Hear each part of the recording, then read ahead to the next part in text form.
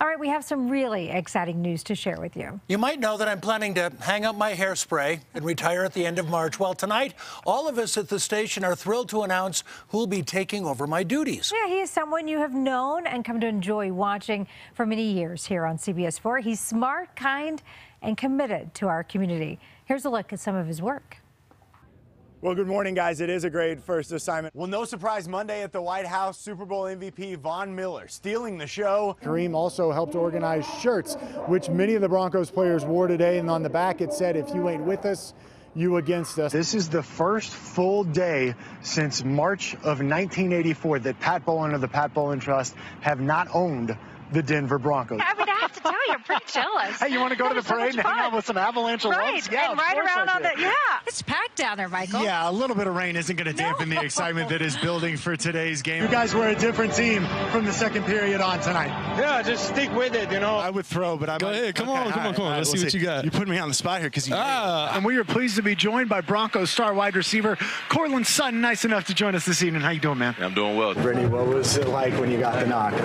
Oh, my heart just jumped into my throat. You mentioned there may not be a lot of celebrating going on outside of Amalie Arena right now in Tampa Bay, but there is plenty of celebration going on here on the ice. I got the coat on too, so we're going with that as a built-in excuse. That's over. I almost had that. I want you to press play, and I want to get your reaction to what Ray has to say. Am I gonna cry?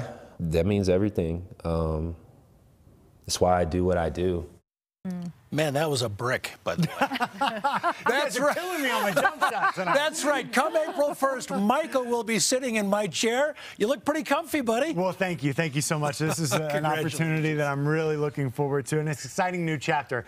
I've had 6.5 great years covering sports here in Colorado. One of my favorite parts has been connecting with so many of you, our viewers, during that time, and I'm looking forward to continuing to do that just in a different capacity as I make this transition.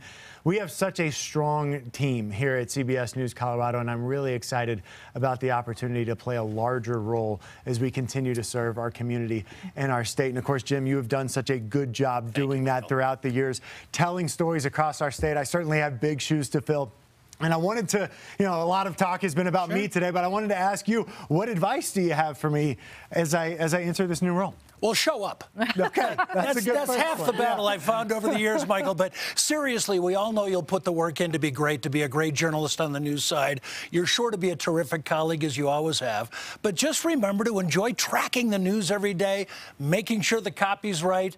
And I know, as like I said, your attention to detail, you're going to nail it, buddy. And we're so happy for you. And have fun along the way, which with this crew is easy to do. How can I not? You're one of the best to do it. You've set such a great foundation. I'm looking forward to trying to follow in your footsteps. Good luck. Yeah, and we're all excited. Lauren and I, we're just so proud and so excited to have you join this side of the news desk. You're going to do a great job. It's going to be a lot of fun. We've got a great sports crew, and I've been able to have some fun with them over the last couple of years. But joining you guys was certainly an opportunity that I couldn't pass up. Yeah, well, we're thrilled about it. Thanks. Very excited. And hopefully you'll get more sleep by come April. Hopefully, with the newborn daughter at home. That's right. Yes, Stella. Stella hopefully will be giving a little longer stretches Here. out there. Yes. Well, we have to get to the weather. All Michael, right.